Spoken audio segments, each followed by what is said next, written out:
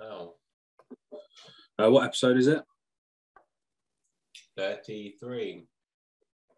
Welcome back to episode 33 of Drumroll Please.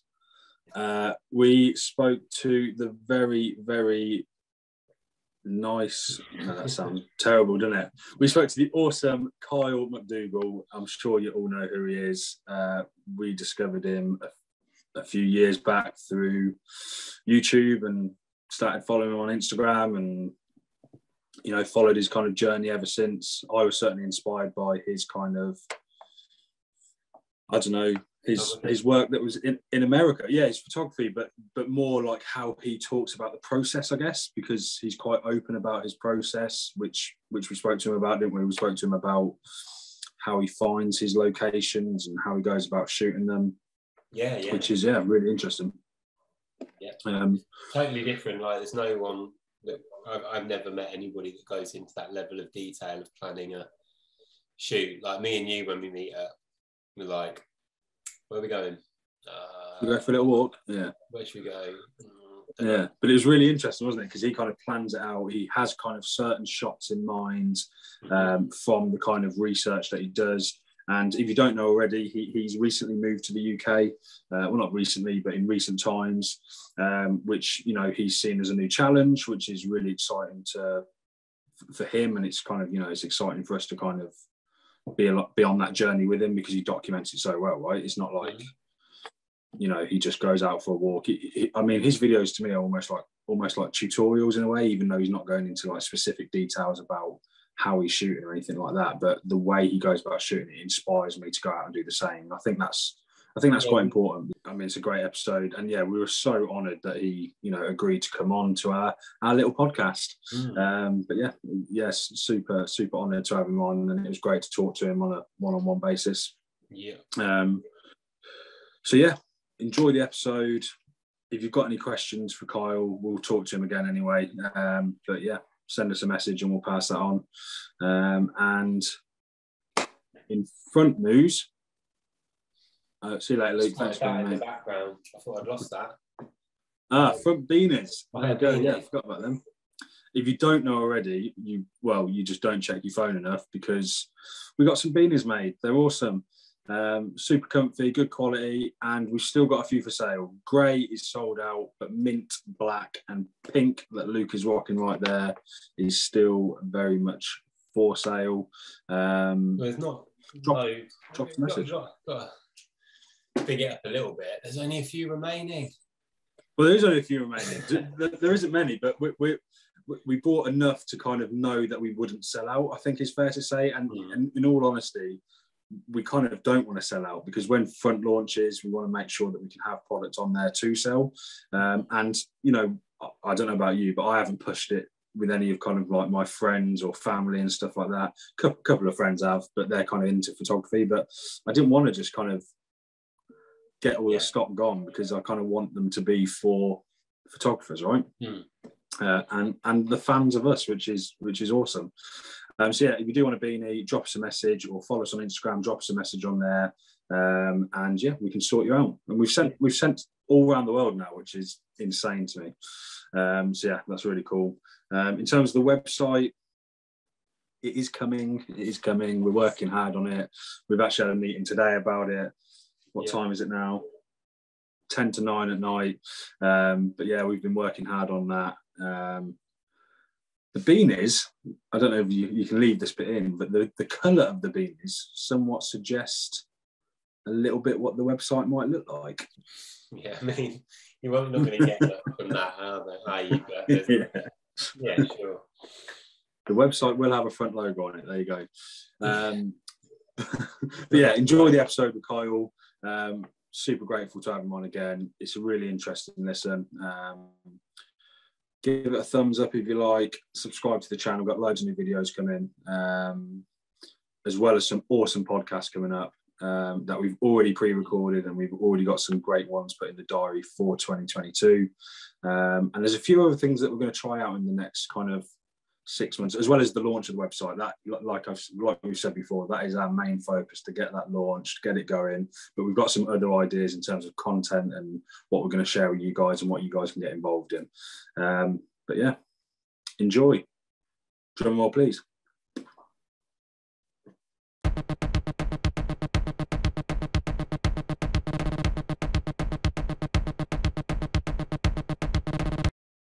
Thanks for your time, Kyle. I really appreciate you coming on the podcast. Yeah, you bet. Definitely supporting what we're doing in terms of, we're not to your level. So yeah, we really appreciate you coming on. We've definitely learned a lot from you subconsciously without you knowing that last year. So yeah, it's great to have you on. Really appreciate it. Yeah, happy to do it. But like I said, we do always start off by asking how you got into photography, what drew you to it, I suppose, and what inspires you to continue doing it, I guess. So yeah, you want to give us a brief history lesson, that'd be great. Sure. Yeah. I mean, so like two-part, like what got me into it, I guess, was like years ago, back in like my early 20s, maybe right when I was around 20, I moved out to Western Canada, and like amazing scenery and landscape out there, Rocky Mountains, and just got bought a camera and just got into it that way. Did landscape photography for like probably 12 years after that. Like that was my main genre, just because like the combination of obviously like being passionate for the outdoors, and then like photography was a good reason to go out and explore and stuff. So yeah, just like an intrigue. And then I kind of got hooked right away, like a lot of people do with it, and got into that genre and did that for a long time, until the point where I started to burn out a little bit and lose interest. And then kind of rediscovered film. I went to school for film years ago, but kind of got back into it about like 5 years ago. And then that sparked like a rediscovery of the medium, of new artists, of all this work I didn't know about. And then that's kind of put me on the track that I'm on now. But what keeps me going is an interesting question, just because like a lot has changed for me over the past even 2 years, moving from like doing video production as a career mainly, now to doing like this online social media world of photography. So it's been like a huge learning curve, and certainly like the risk of burnout is like high.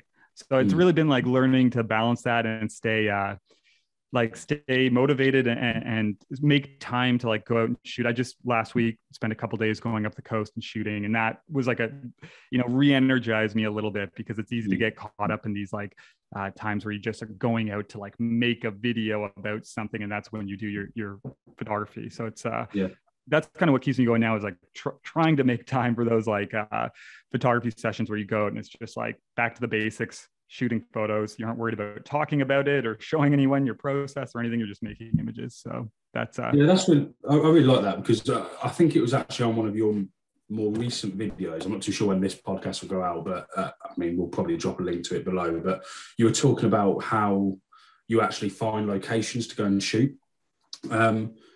Using Google Maps, having a look, and going through different locations and seeing where it might fit into your liking, right? And I don't know, that really resonated with me. It made me want to do it. And I don't know if it's just me being dumb and never thinking about doing that, or if I've just never tried it. Because I think I actually left a comment or something, and I was just like, it kind of blew me away a little bit, because I always kind of thought, or the photos that I kind of plan to take, should we say, or that I've seen come from where I've seen a location before or seen something happening. And then you kind of make a mental note, or you write it down. You're like, right, I'm going to go get that shot.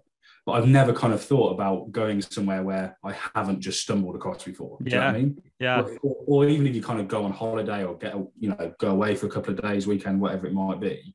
I always think, well, I'll take my camera because I want to document it, even if the photos and all that, they're my photos, they're my memories of takes. But yeah, I've never thought about kind of going somewhere specifically to take photos that I've never been to, I guess. Yeah. But I didn't know if that was more of is that the side of you that's like, well, I need to make a video, or is that the kind of, no, this is exactly what I want to do, I just so happen to be documenting it? Yeah, no, that is what I want. Like, that is what half of what I love about photography is like, so much of my work has always been road trip. You know, a lot of my American West stuff was made during like an 11-month road trip me and my wife were on. So even now, like what I love is like going to these like rural places, you know, like the end of the roads, like the side roads, and like just seeing what you find. So yeah, Google Maps is amazing for that. Like I was using it. I went out and shot today down near Dungeness, which I'm sure a lot of people from England have heard about. But just using Google Maps, you find like you almost find like little hints of things. You know, you explore an area and then you go there, and then you can find everything. So I think for me, it's always been like this like sense of like discovery and like anticipation for what you might find. I mean, sometimes you drive forever and you don't find anything, but I would say no, that's a huge part of my work is just going to these small little communities and like looking for scenes and seeing what you can find. And I'm guessing that kind of research of potentially going somewhere new, you will still find new things there, even that you haven't seen from doing the research. Yeah, absolutely. Like I would say like 9 times out of 10, the things that you think, like the things that you find on Google Maps that excite you, you show up and maybe they aren't as good as you thought. And then there's all sorts of other stuff there, or maybe there's nothing. So yeah, it's like, yeah, there's like a little bit of like anticipation and curiosity of what you'll find in these areas. Yeah, that's great. Is that something that's like easier to do now you're here rather than where you were before? Because like it's such a smaller like place, you can get from one town to the next or one city to the next in a few hours rather than like driving for hours and hours and seeing maybe nothing. Yeah. I guess it's easier in a sense that, you can cover so much more ground. Like things here, the interesting thing to me is like things change so quickly, right? Like where I am just like southwest of London, I can drive like 2 hours and I'm in Wales, or 2 hours the other way and I'm by the coast. So like there's all of this variety, which is really interesting. But at the same time, it's definitely harder here to find like open rural like spaces. Like everything is very like congested, you're like, which is unique. But for me, it's like that's been a huge adjustment. Is like, even you go into these small towns, but the roads are all twisty and there's houses everywhere. Like it's hard to find those like wide open spaces that have like, like the simplified landscape with the little building or like a car or something. It's quite interesting you talk about that, because I was actually listening to your podcast, The Contact Sheet, and when you were talking to Jason Lee, and I think it was around the same sort of time as he brought out his book, I want to say, I think I have it somewhere. It's into the Gold Rush, into the... Oh, yeah. Yeah, and I'm pretty sure you spoke to him around that sort of time. Yeah, I think just before, Yeah, just before, and I was listening to that a couple of months ago, and it was quite funny to hear you two talk about going away for 2 days, but you might only shoot 1 or 2 rolls of film, right? Because the road is so long that you can drive for ages and then you find something and then, you'll shoot that. And then it's another 2 hours drive. But here in the UK, you can kind of get wherever you want within a couple of hours, right? Yeah. Open road, which is kind of mentality.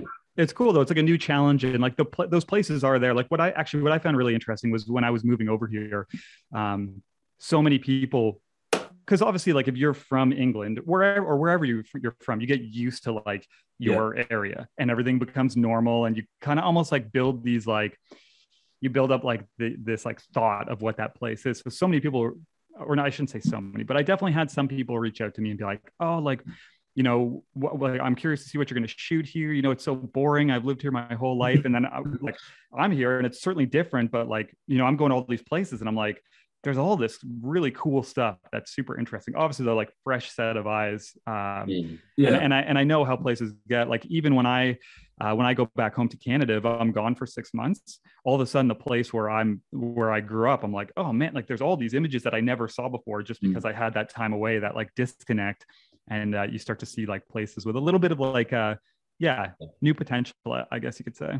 It's quite interesting to think about, just because like I really like, I've been really enjoying your videos that you've been making since you've been here in the UK. And it wasn't that I didn't like the ones before, because most English photographers, I'm sure, would give up a lung to go to somewhere in America and drive, a long empty road and find a gas station that's abandoned or something, because you just don't have them here, right? For the most part, right? It's not as easy. So, when I looked at your work there, it was just jealousy, but in a good way, right? It was like motivating, but jealousy, because I'm like, I'm never going to be able to go and do that, or, you know, not as accessible as it was for you. But then seeing your work here in the UK, I was saying to Luke earlier, it was like, it's interesting to see it through your eyes, because like you were just saying, like the mundane to us, something that we would kind of never think about picking up the camera for, is kind of like a fresh feeling for you. For sure. But it's nice seeing it and seeing how you photograph that, and seeing why you're photographing whatever scene it might be, or, you know, whatever it is. It doesn't have to be a landscape or whatever it might be, document style. But it's just it's like a fresh, it's like a, you know, it's like a kick to say, like, there is stuff here. You just got to go out and find it. Yeah. Yeah, and like I said, I think that happens to all of us. Like the same thing would probably happen to like people coming to make work where I'm from back in Canada, right? Like, you know, fresh set of eyes. And I will say, like, I've been here for about a year and a half now, full time. And so last week I went up to the Norfolk coast. I don't know if that's how you say it. And I spent a couple of days up there. I actually was going to shoot a video, like a trip video. And I just like had such a good, I probably had made, well, I haven't seen the images yet. I need to get them developed, but images I'm most excited about since like probably my last trip out west a couple of years ago. So, and it feels like it's the first work I've like created here where it's like, okay, this is maybe the stuff. So it like, for me, even, it's been a huge adjustment. I would say mainly because like the area that I live right now, I've been shooting nonstop just because, like, you know, every photographer knows how it is, like regardless of where you are, even if it's not, you know, working for you, you're still going to dabble and shoot stuff, and maybe it's frustrating, but it's certainly been like a change, because where I am right now, it's like there's a lot of like urban sprawl before you can finally get to anything. And obviously with like lockdowns, and I had some issues with the driver's license for a while, like I haven't been able to travel much. So I've been keeping busy here, and I've created some stuff I'm happy with, but I feel like now, like the stuff I was just making last week, I'm like, okay, this is like, I'm getting that feeling that I did when I first created work in the American West, and maybe this is going to be like the main focus for now. So it's certainly been like, it takes, I think any new place takes time to really like figure out, and you can't rush the process. Yeah, I suppose it's quite interesting as well that you moved here, you said about a year and a half ago, right? Which is give or take the start of the pandemic. I flew. You kind of see it. You kind of got to see the UK empty for the first time, a bit like we did, right? True, yeah. And then you've kind of seen it get busier and busier over the last 18 months or so, and I bet it looks different now to what it did when you first came here. Yeah, it's been a weird. I mean, the whole experience has just been strange for sure. But I mean, things feel normal. It feels like, for me, it feels like home here now. Like that. Like I remember when I used to come here for trips, and when I first moved here, there was still like that. You know, when you go to a new country, and like I mean, it's not like it's a huge culture shock moving from Canada to England, but there was still like, you know, different cars and different brands and different food. Like there's a little bit of this like it's not quite home feeling. Yeah, which is cool, right? Like it's like when you go travel anywhere, but now it's like everything is normal. You know, like all these car brands, you know, driving on the other side of the road. I go to the grocery store and like everything's common, and I have my brands and my things I buy. So yeah, it's certainly like I've like adapted now, I guess you could say. That's cool, isn't it? It reminded me of there's a group of people, or maybe there's a few of them, who meet up in London on Christmas Day every year to shoot London when it's empty, because the idea being you'd never ever see it empty, you know, in the middle of the day, to be able to go and take photos. But I'm guessing that's not such a novelty anymore. Like, I'm wondering if those people still meet up, because we've seen it empty for, you know, months and months on end, or, you know, certainly like weeks at a time. So maybe it's not kind of the novelty's kind of worn off now. Yeah, maybe people don't want to see empty streets anymore. But there was an image, just to go back to like we were saying about like looking at things with fresh eyes as well. I think it was one of the most recent videos, where you took a photo of, it's just a branch and with some cherries behind it, or some kind of red fruit, maybe not cherries. But when I was watching that, I was just like, no, you're not. Are you really going to take a photo of a branch? Like, wow. And then when I saw it, was this the one that was along like the barbed wire fence? No, It was I think it was. but right before that one. Yeah. Yeah, Right yeah, before yeah. that. I'm pretty sure I remember it. Yeah. Yeah, but then when you see it, it's like, oh, cool. Okay, yeah, I can see what like the kind of photographic, like the aesthetically pleasing nature of that image now. But that's like, I got that there outside that door. Like, I would never think of like going and taking that. So we have this conversation a lot where we go somewhere new or somewhere we haven't been for a while, and we're like, oh, like, you know, get through a couple of rolls of film in a couple of hours, and then we go somewhere nearby to where we live, and you're just like, well, it's boring, isn't it? And I know everybody does that with their own thing, but I like seeing things like that image you took, just because it makes you look at things in a different kind of way, really. Yeah. And you know what? I think that's the best. Like, I think taking that from other people's work is what's most important, but because like I do it all the time. Like I'll see people's images from locations I've been to, and I'm like, oh, like that is like, why didn't I ever think of shooting it that? Like, of course, those thoughts go on in your head, but obviously, like, I think we all do the things the way that we do them, because like there is this like, what's the word I'm looking for? Like, I think we all approach our photography with like this, some sort of like intuition, right? Like, it's not like everyone goes to make a photo and you stop and you spend 15 minutes going, okay, this is over there. And like a lot of the times you build up this intuition where you just kind of point the camera, you give it a little bit of thought and you shoot. And I think like, that's something that everyone has to like really honor. I think it's good to like take, you know, obviously inspiration from other people's work and like try new things and stuff like that. But it like, I do the same thing all the time where I'm like, you know, why didn't I shoot that? But then if I go to that place, it's like I always end up with an image that's just done in the style that I would do it. Yeah. So, but I agree. Like, I think it is cool to see stuff like that. I've been in certain similar situations where it maybe makes you think a little differently the next time you go out and shoot, because you saw something that maybe like, you wouldn't necessarily have done. I feel like photography is the only kind of thing as well where I would say it's the only thing where you could be with a group of people, right? Let's say there's 5 of you going out on a little photo walk or just individually, whatever it might be. But if you were with other people, you'd never see the same photos twice, even if you're with another photographer. Totally. Yeah. But also there's kind of no jealousy, right? Like, because it's only ever kind of inspirational to see someone else's view on something. For sure. So I remember watching a video the other day, and it was someone that was going to take photos of like a skyscraper somewhere. I can't even remember where it was. And it'd been photographed 100 times before, or millions of times before.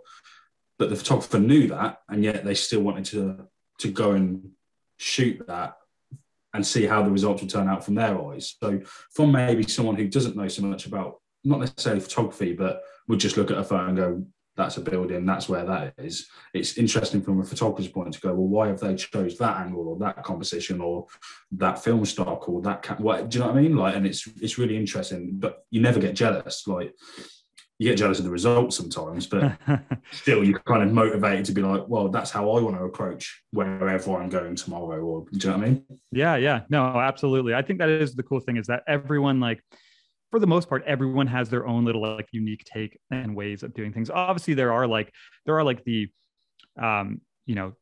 15 or 20 or 100 or however many like specific locations and shots around the world where it's like the same composition of the same thing, the same. But I think oftentimes people just get inspired to go to those places, and like there's some excitement to like try and recreate maybe something like they liked. But I almost think that's like one of the most important things to keep in mind at all times, especially with social media, where you are seeing a lot of images and you can see like people's work and how it's being like received by the general public. And it's at times it can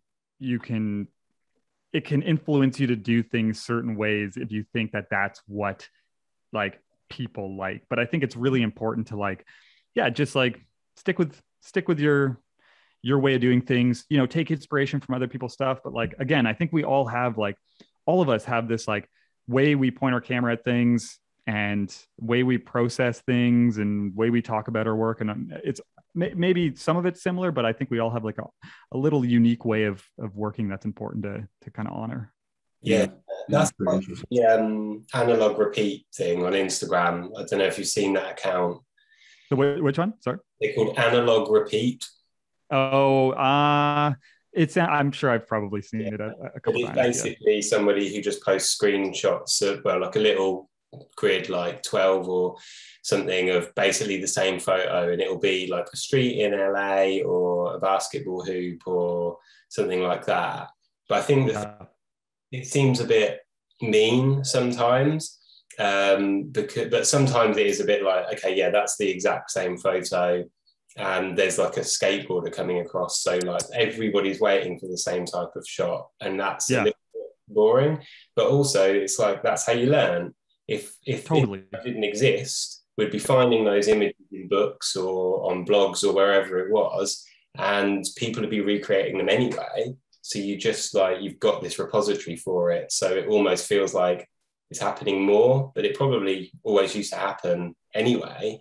But now, yeah, I mean, yeah, totally. I think I know the account you're talking about now as I hear you you describe it. But honestly, like, it's Instagram, right? To round up 10 similar shots of something out of millions or 100,000 or whatever. I mean, regardless, like, I get that people, that's probably an account that someone is making because they think it's funny. But my worry with that, there's also like, within the film photography world at times, as it's grown, there's all this kind of nonsense about like, oh, people only shoot film because it's cool. Like all of that stuff where people are like specifically pointing out like, oh, trends or hipsters or this. Like, I just look at that as like discouraging a potential newcomer to film, discouraging them from finding something that may do a lot for them. Like, not to go like all off on a tangent on that one, but I guess with like, what I think about is like one of the most important things with photography for me is not only like the work I create, but everything else that's done for me. Right. So like, even like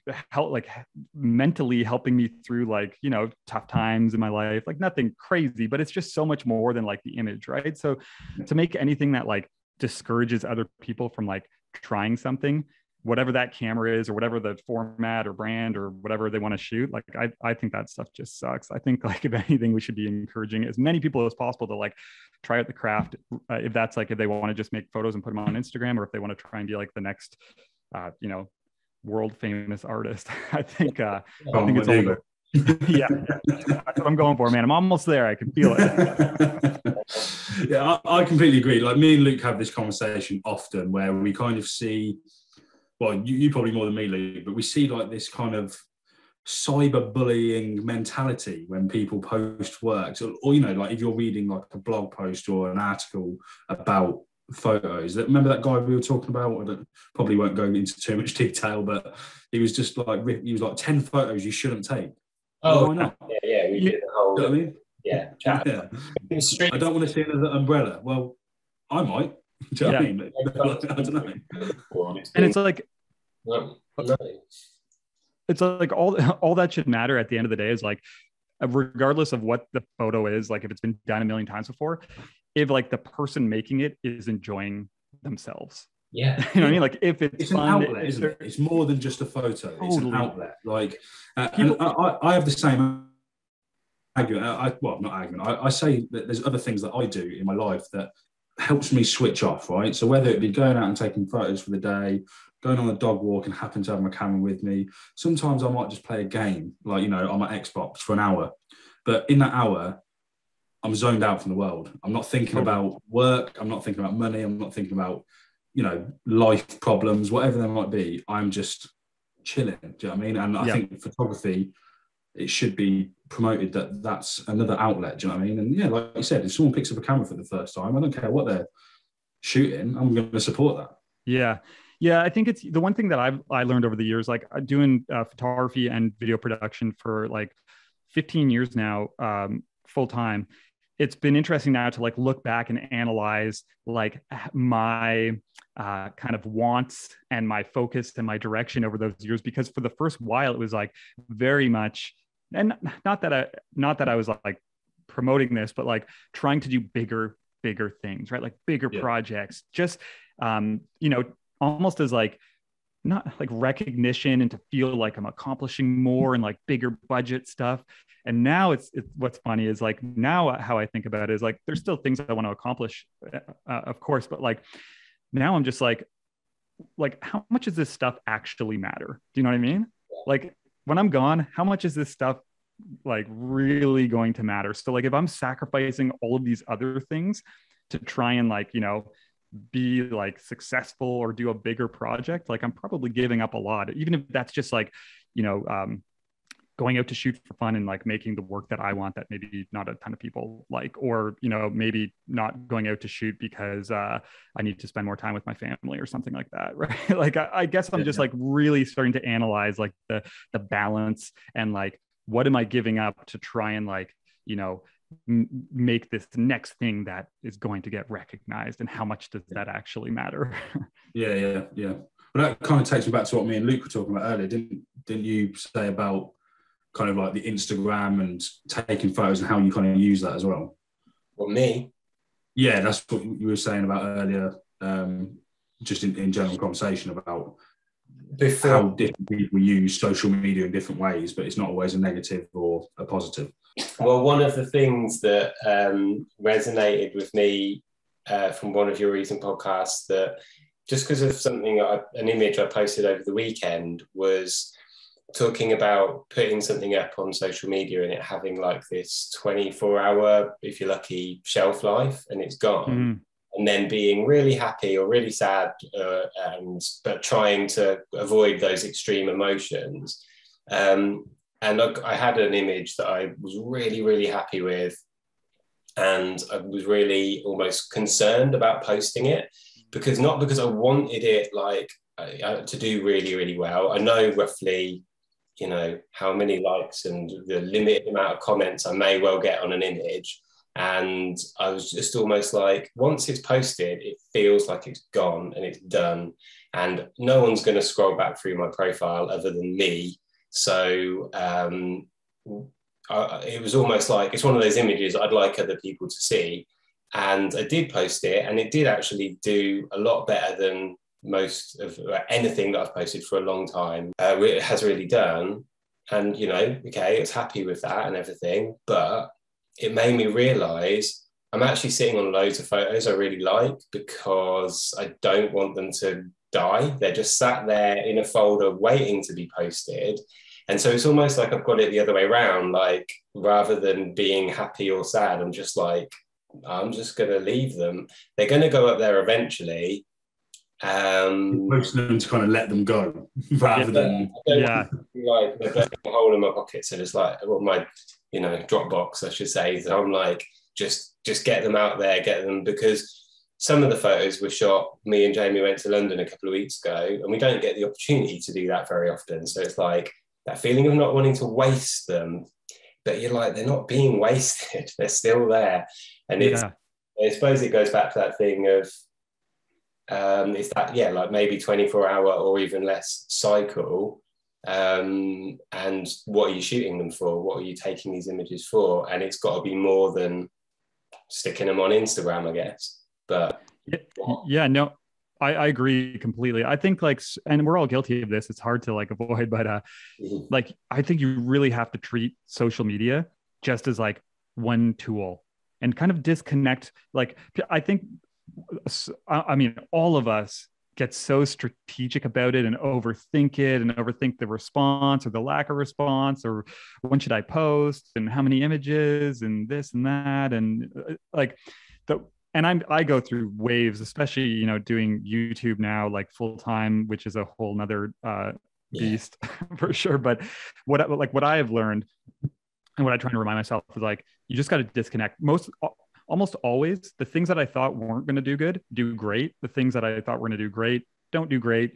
And when I overthink when I should post and all this kind of stuff, like it just ends up complicating the process. Like I just look at it as like, it's all a pool that you're like, if you want to share your work and share a message and help people, the most important thing is like consistency and having some sort of purpose behind it. That's the one big problem I think with social media is like, you make this like page about yourself, so everyone just talks about themselves, right? Which is like, I mean, we're all guilty of it, but it all of a sudden becomes like a me, like, you know, here's my stuff, here's an image, here I'm doing this, now I'm selling prints, now I'm doing this, which like, there's nothing wrong with any of that. But I think when people are like struggling or maybe like challenged with growing their accounts, if that's what they want to do. The reason is because that's all it is, right? It's like the business that starts a social media page and their first post is them announcing their sale on the weekend before they've spent any time to like drum up a community and connect with an audience. And I think the same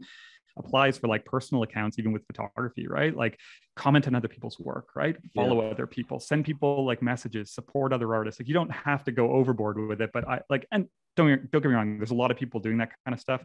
You guys with your front photography, right? It's very much doing these conversations and trying to like add to the community. But I think that's like, there's nothing wrong, obviously, with sharing your work and making a website and a social media account about yourself. But I think you also have to go and like, you know, support other people. Like I always think the one thing I think about a lot is like, we're all looking to like achieve something with our work, right? Like put out an image that does something where we get a response. But the crazy thing is like you could make an impact that's 10 times that amount by just like messaging someone whose photography you like and saying, hey, you know, that photo you posted the other day, like I loved it. I thought it was amazing. Like I've been really enjoying your work lately. And the impact you'll have with that will be 10 times the amount you would have by posting an image. The fact that someone's gone out their way to drop you a message of support, or even if it's feedback, do you know what I mean? Like even if it's negative, it's still feedback, right? But you can appreciate someone going out of their way. They've been inspired enough for good or bad reason to shout, you know, physically message you and say, this is what I think. And that, like you said, 100% that's more powerful. And it's quite interesting because since we've kind of started front, all of our focus has been on front, right? We want to, we've got a goal that we want to achieve that we believe can help the community in a unique way. And that's kind of put a backseat on my own personal kind of social media presence when it comes to photography. I've stopped using hashtags. I've stopped, and then I keep going through stages of, do I write about my image? Do I just post it? Because I kind of see my personal one as, it's there for me to look back at. It's like a time scale, right? But then at the same time, I'm like, same as Luke, like I sit on images that I like, because I'm like, well, I don't want it to be wasted. But at the same time, I'm like, well, I want it to document a timeline of what I've been doing. Do you know what I mean? And like you said earlier, I might get burnt out. I might get burnt out and need to step away for 6 months or 6 years or 2 days, whatever it might be. But everyone's got their own individual kind of thought process around their photography and how they want to promote it, whether it be social media or print or book, or do you know what I mean? Yeah, I think for sure. And I think, I mean, it's the same with anything, is like community is so important. Helping, you know, other people, you know, supporting other people, trying to contribute something that goes like a long way in terms of like building yourself up as an artist as well. I mean, not that should be the purpose, but yeah, I mean, and I just think that comes with the platforms. Like I said, you know, these pages about ourselves where it feels like, okay, time to, you know, another day, time to say something else about my photography. No, I agree. It's funny, like, that you said that as well, because that was kind of, it's just made me think, that was kind of how we started doing front, because there was a photographer named Josh Francis, and he's just a kind of random person that I was following, and I saw a picture and was like, oh, I love it, and messaged him and said, if you ever sell any prints, I'll buy that. And he, about 6 months later, was like, I've got some prints. Do you want to buy one still? And he's in America, and it was a real like hassle for us to get that printed and sent over. And I was like, there's got to be an easier way of doing this. Maybe some kind of website he could upload it to, and I could buy it via that website, you know, like didn't exist in this country. Yeah. So that kind of spurred everything on. But it was like a really nice interaction, and we still continue. Like, this was probably a year ago. He was on a podcast a couple of months back. And he's now a friend, right? Yeah, I speak to him fairly regularly via, you know, DM and stuff like that, and like just check in. And it's like, I hadn't thought about doing that again, and like maybe I should, because it's really like with just random people. Yeah, that's for me, honestly, that's what it's all about. And I'm not saying like like every day I'm messaging 18 people telling them how awesome their photography is. Like, I certainly get wrapped up in my own stuff, and I gotta, get a video out and get photos out and all this kind of stuff. But I think that is like where it's at. And for me, that's been like the most fulfilling out of doing all this online stuff is like, I'll get emails from people every now and then, or messages just like, telling me about some video or some podcast they listen to and how it helped them. And I'm just like, that's kind of what it's all about. Yeah. Just changing the subject slightly. I'm just conscious about the time. So yeah. Literally 4 hours worth of questions I want to ask you. But I was just going to ask you about the film that you use, maybe at the moment, and maybe what you work. So I know that you're using like a lot of black and white at the moment. Well, I don't know. Are you? Do you know what I mean? I guess that's a question. But me personally, I've been inspired to shoot more black and white through some of your recent work, and I think it's just because, again, you're here in the UK. And I've kind of seen things, I've kind of put myself in your shoes, so to speak, and gone, why is that better in black and white? Or why is that better in colour? And I've it's kind of made me think about how I shoot. And is that kind of something you've always wanted to kind of get across? And because I always think your videos are very personal, but at the same time, they leave it kind of open at the same time to make you think about your own work. And is that something you've always kind of wanted to get out there, I guess? Like black and white work? Yeah. Black and white colour, just your photography in general. You always wanted to inspire people to go out. Oh, okay. Sorry. I gotcha. I misinterpreted your question. I think I started off talking about black and white photography. I used a bad analogy. Yeah, sorry. It's all good. No, yeah, like certainly ever since I've got on social media, that's been a big part of it. Like before, when I was doing landscape photography before, but kind of before like Instagram and all that stuff, I had a blog that I wrote called, I think it was, that's a throwback. I think it was called Image and Rhythm. But it was basically a blog where I interviewed photographers, and it was kind of like the contact sheet, but blog form, like diving into the process.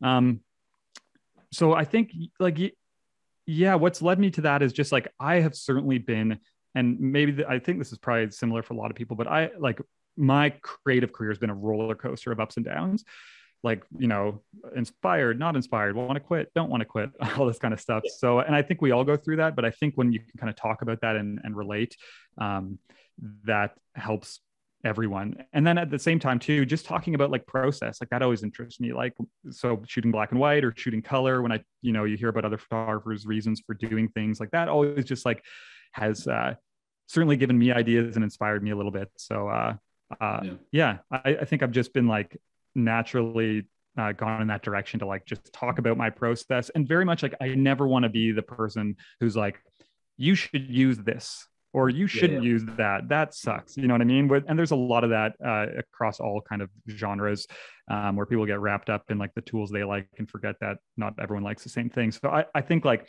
just like sharing my experience, this is why I use it, and then leave it open. Like try it, you don't have to try it. Maybe you hate it, that's cool too. But just I guess encouraging people to experiment. Yeah, I suppose that relates back to the contact sheet, the podcast itself. Like I'm guessing that's one of the reasons you wanted to start that, so you could reach out, connect with people, and help tell their story, their version of what they do. Yeah, for sure. I haven't uploaded an episode in like 3 months though. So, yeah, I know. Which is like honestly, like I'm not super happy about. I really wanted to keep that going consistently, but like I got to a point with YouTube and then Instagram and podcast. We also have like a pretty young daughter, so it's just been like managing all that, and I had to kind of.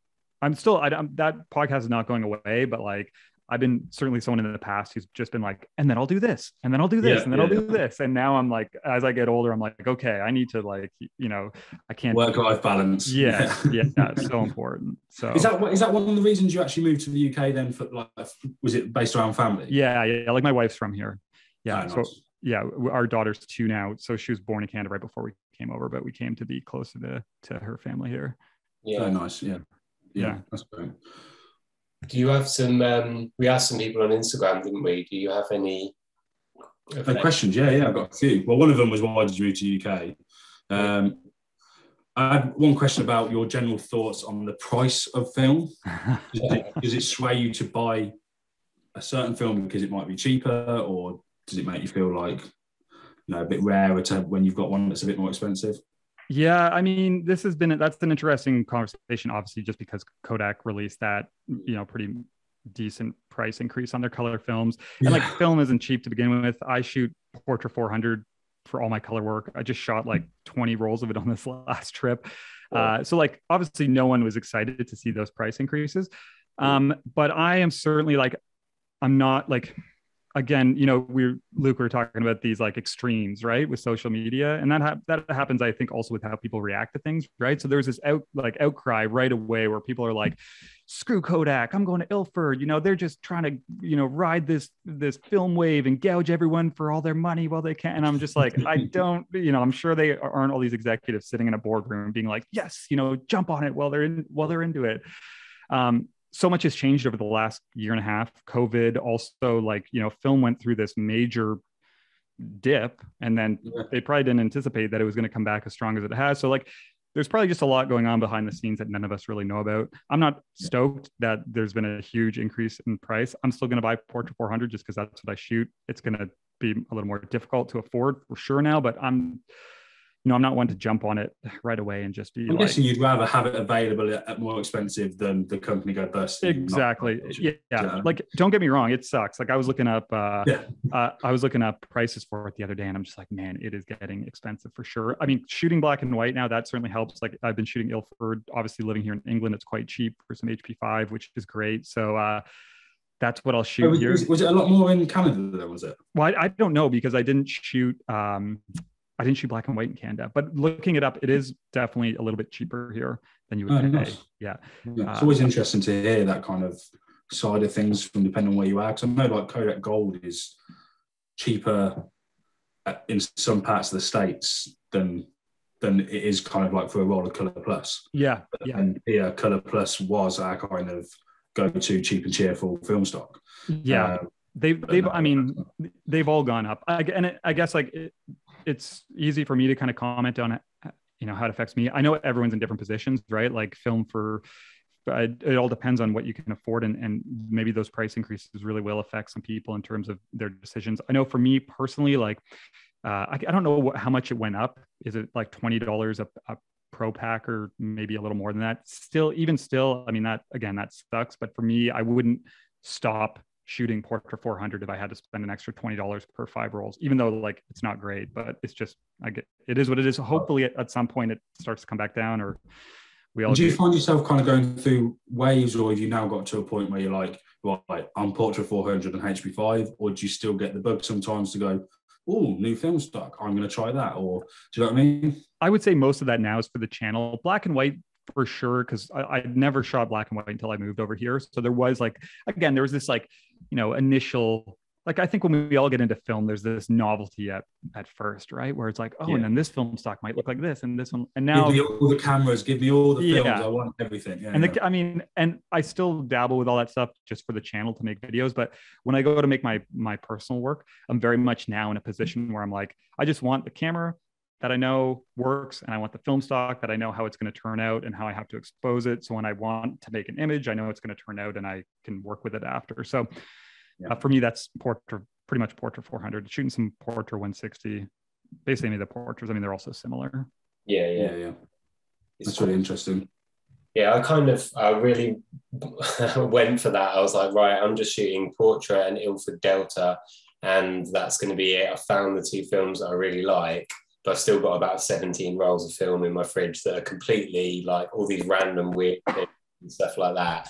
And then kind of like never really got to that point, but where it's sometimes quite nice having these odd little films to use, because you feel a bit less precious about them. Like, I used this before, I'll probably never use it again. And it's just like a little experimental film. So it feels a little bit more freeing sometimes just to go and just shoot whatever, because you're just trying to see what the film can do, and it's almost like a bit more of an experiment than I'm trying to be incredibly creative.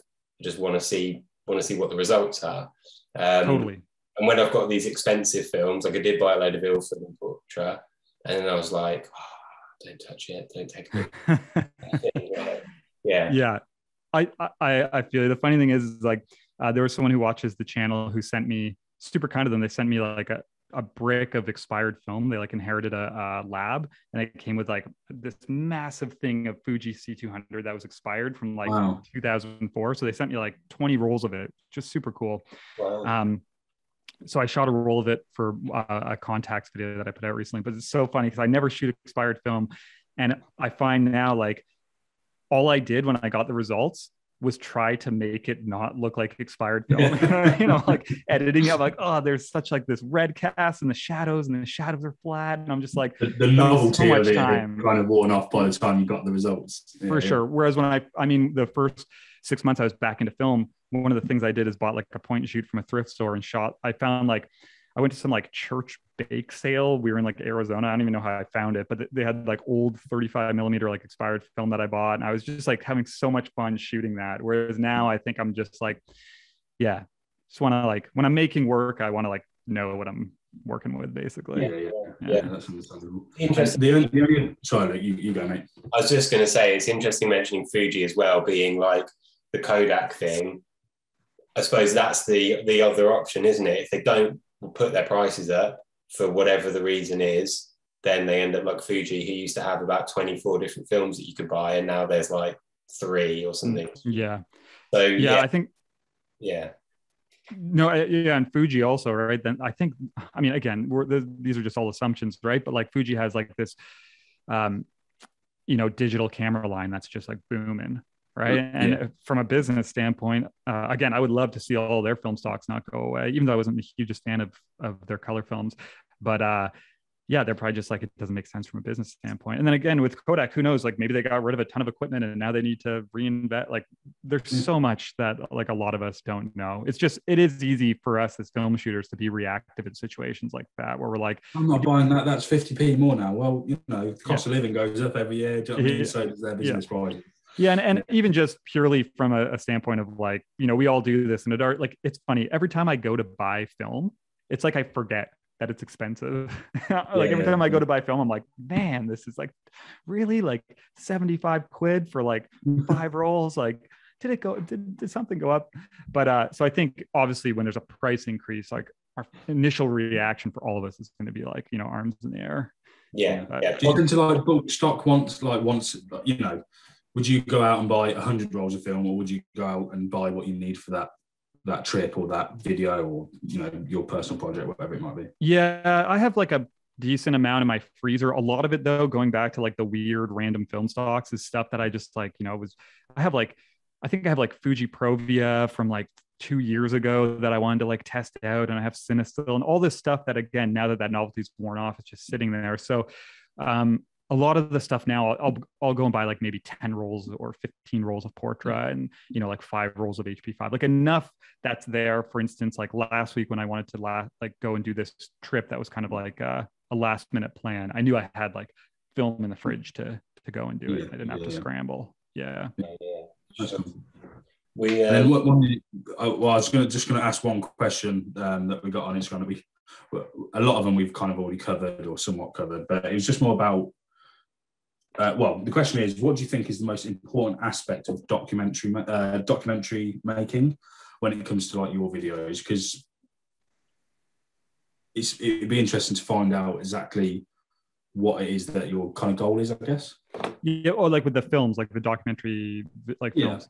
What inspires you to kind of do those, I guess? I think like a curiosity in other people and like this interest in trying to like share other people's stories and maybe give the audience something to think about. I think a lot of the stories that I do are like diving deep into like the why behind people's kind of life journeys. And sometimes those people are like, kind of like quirky, eccentric people who like the general public might at first make assumptions about or criticize. But I think it's just like diving deep into people's stories to maybe like just share some experiences or inspire other people. But I think for like any filmmaker, the most important thing, especially nowadays, again, social media, like there's this temptation to like just make something that's going to get people's attention, right?